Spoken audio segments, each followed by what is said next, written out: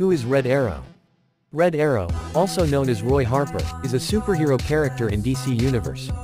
He is best known as the sidekick of Green Arrow and has taken on the superhero identities of Speedy, Arsenal, and Red Arrow.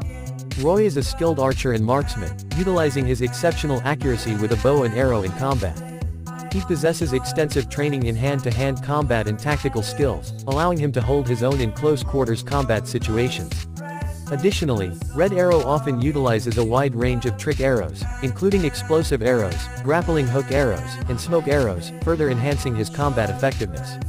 He has a complex backstory involving being orphaned and later taken in by Green Arrow, who mentored him as a crime-fighting partner.